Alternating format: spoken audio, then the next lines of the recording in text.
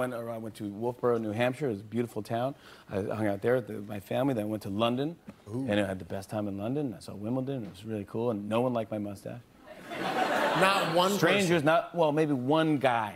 I think guys were like 50-50. Yeah, they probably didn't care. Yeah, everyone else said, this is ridiculous. You have to stop it. But we have so many people that watch our show. It's amazing.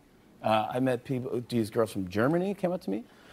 Someone from, then I saw someone from Dubai, a family from Dubai. Ooh. So I just want to say, I keep forgetting, because we live here in this bubble, but thank you everyone, everywhere, for watching our show. I didn't know that. It makes me feel so good. People come out and go, I watch your show. I love it. Thank you.